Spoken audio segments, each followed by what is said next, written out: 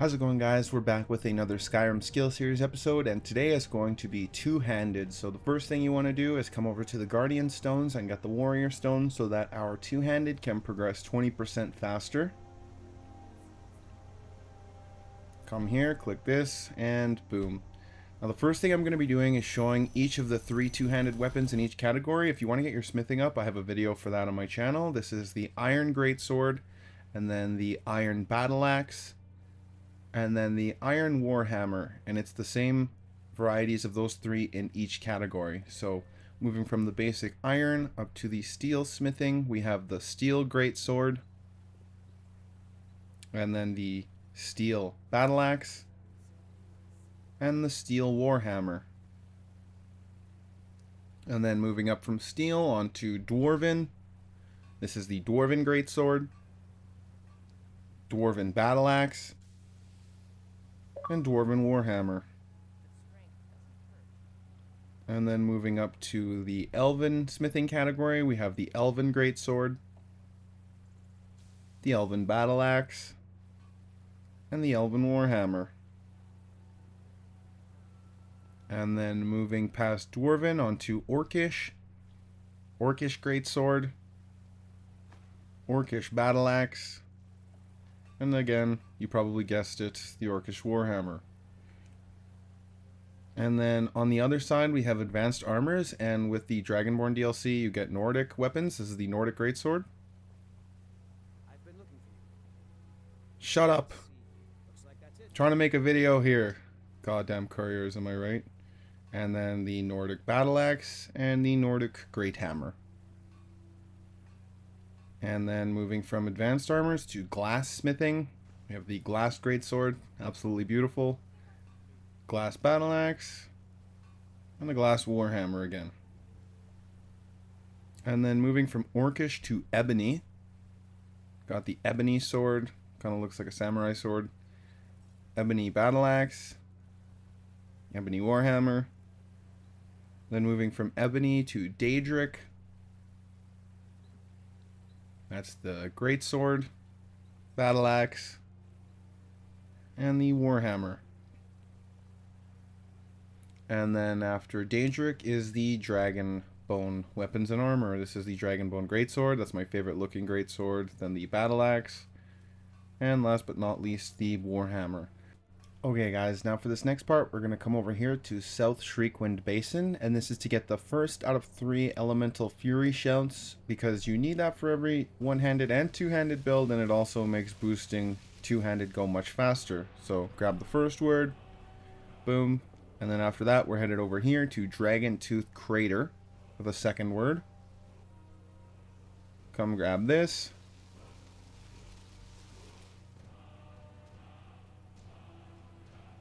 And then after that, we're headed over here to the Statue of Meridia, just outside of Solitude, for the third and final shout.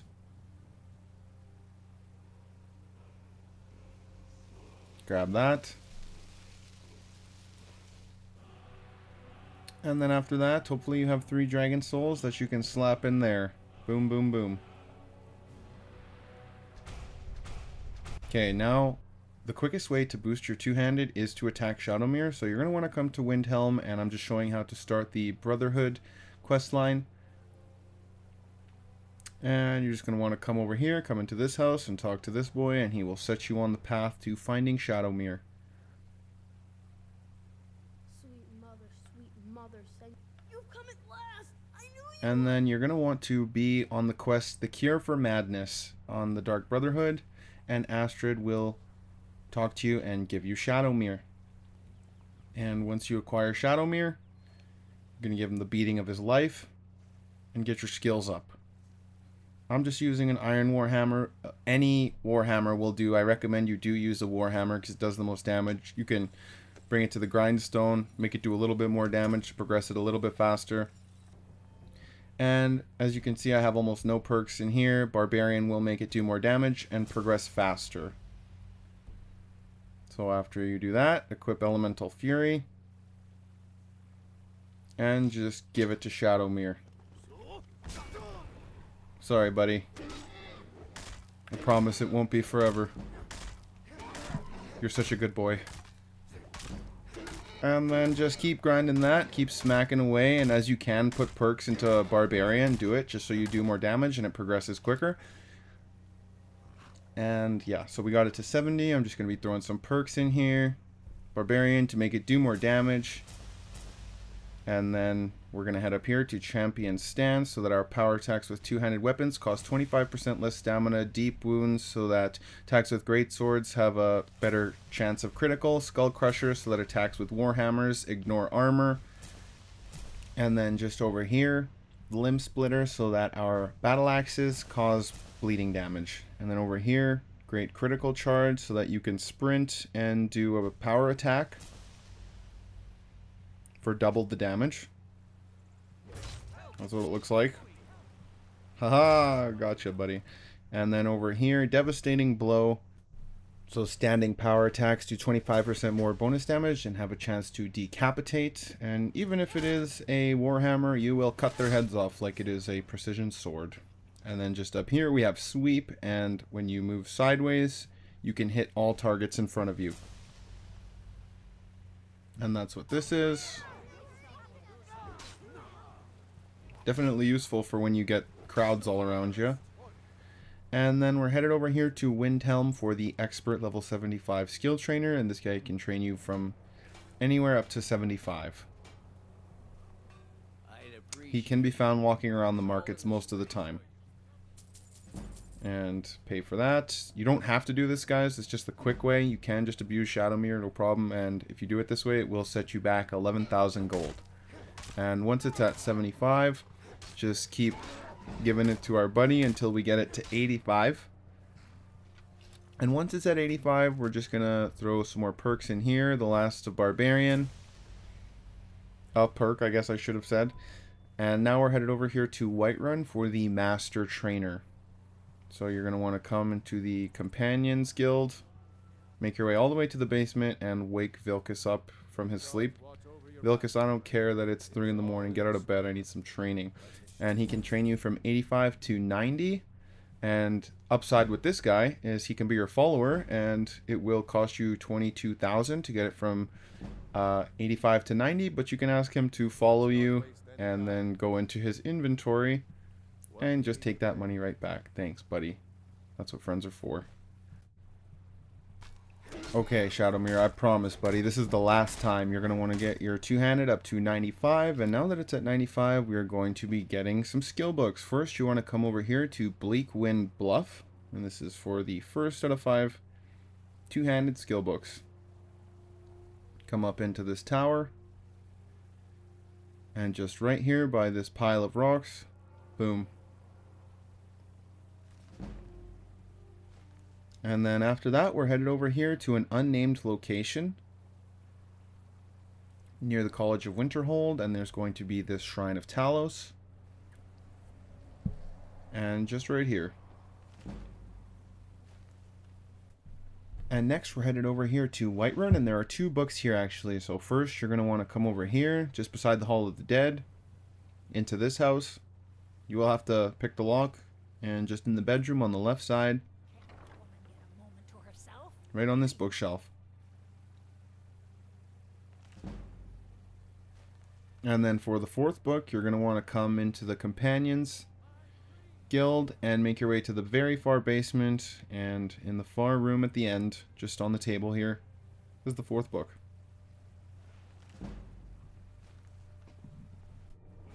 And then for the 5th and final skill book, you're going to want to come over here to Falkreath, and here's the main hold, and we are going for the guards barracks just off to the side here. Come inside here, make your way up to the 2nd floor, and just on this chest, boom. Two-handed, 100. And now we're just going to be throwing the last of the perks in the two-handed tree. The last of Limb Splitter, Deep Wounds, and Skull Crusher. But I recommend, guys, between those 3 perks, you choose what you want between great swords, warhammers, and axes. And for the final perk, War Master, backwards power attacks have a 25% chance to paralyze, which is what this is. It's relatively useless, and I honestly never use it. It's unfortunate, but now you know. Okay guys, now we're coming over here to Ironbind Barrow, and this is for our first unique two-handed weapon. You're going to want to come over here, make your way all the way back through the tomb, and in the very last room you will find this throne, and this guy, and the Battleaxe of Fiery Souls is right here. This is a unique axe because the enchantment is unique and it can be disenchanted. So, fills the soul gem and can burn target. Okay guys, now for this next one, you have to be on the quest Glory of the Dead for the Companions Guild, and that is how you get Wuuthrad.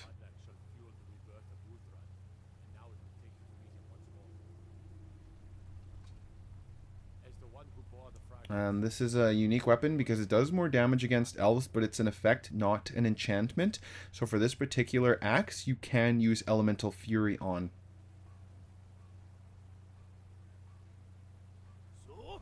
So it can't be refined at a grindstone, which is a little unfortunate, but if you have your two-handed up, then honestly it's still a great weapon no matter what. Especially with Elemental Fury in the mix. Okay, next we're coming over here to Raven Rock on the island of Solstheim. And this is for my favorite great sword in the game. You're going to want to come over here inside the mine, talk to the old man, get the quest, make your way all the way down to the very bottom, and when it seems like you're at a dead end, you're going to come into this little opening.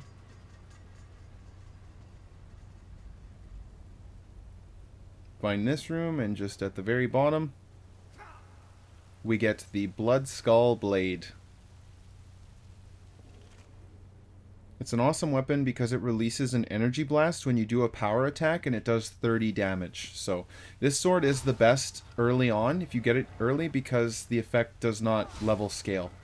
So when you move sideways, you shoot out a horizontal beam of energy, and when you move forwards, it's a vertical beam of energy. Super awesome, and this weapon can be refined at a grindstone, unlike most unique two-handed weapons. So, totally beautiful, best looking great sword in the game in my opinion. And a must have. Okay, now we're coming over here to Fort Frostmoth. And this is for a unique Warhammer. You're going to want to come in here. Make your way all the way down. You will find this little satchel. Grab the key that's inside of it. And then you can fight this guy. This general.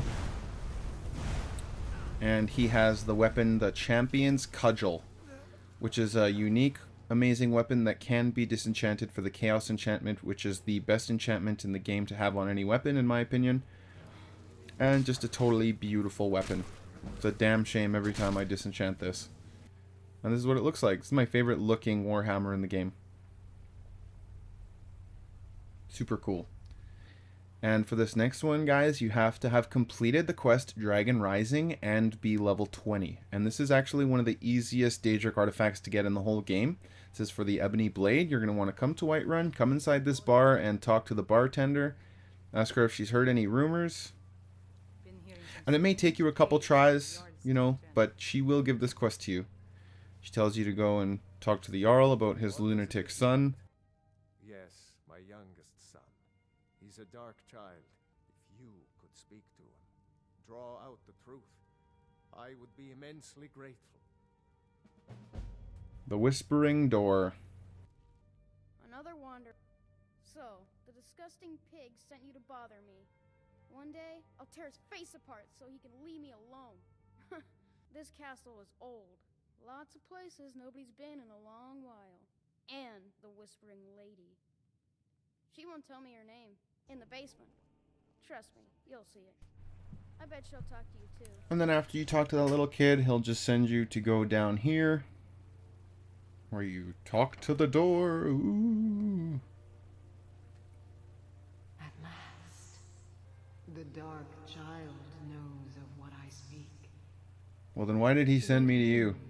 Guide your path. Christ. I told you, I know everything about this castle. For some reason, that door is special. Only 2 people can open it. Balgroof and Farengar, the court wizard. How you get it from them is up to you. And then, pretty plain and simple, guys. Just come over here in front of the court wizard, quick save, and then just grab this key. It took me like 30 tries, so be sure to quick save. And then you just got to come in here and grab the Ebony Blade.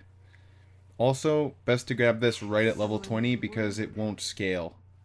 No. I trust you're sharp enough to see, to return to its past glory. And this blade will do more damage for every friendly follower that you kill. And I believe that it maxes out, that effect maxes out once you've killed 10 followers. This cannot be refined at a grindstone, so killing followers is the only way to make it do more damage. So, and also it absorbs health. And also, I believe that it has the longest range out of any sword in the game. So, absorbs health, super long range, awesome. What's your specialty in Skyrim? Well, me, I'm great at decapitating old women who crouch in fear. And now we're headed over here to Largashbur. I think that's how you say it. And yeah, so you're just want to come up here. There's going to be some giants, and you're going to kill the giants and talk to this girl. She's going to ask you to get some troll fat and a Daedra heart. And then once you have those, turn them in. You must come with me. And talk to Malakath. What? What is this? You don't deserve to call yourself an orc. You let giants, overrun my shrine. Bring me their leader's club as an offering. Okay, and then he's just going to send you over here, and you just got to wipe out all the giants and take the leader's club while Yamar's hides in fear in the other part of the cave. No match. Alright. And at this point you will be betrayed and then slaughter this little guy with no mercy. Haha! You are nothing!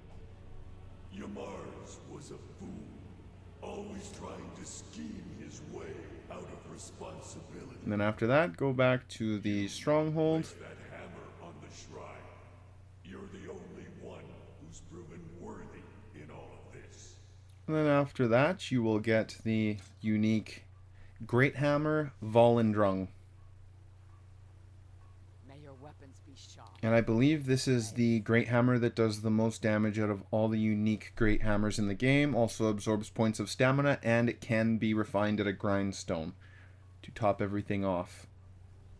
Other than something you could make, I believe this is the best two-handed weapon in the game, if I'm not mistaken.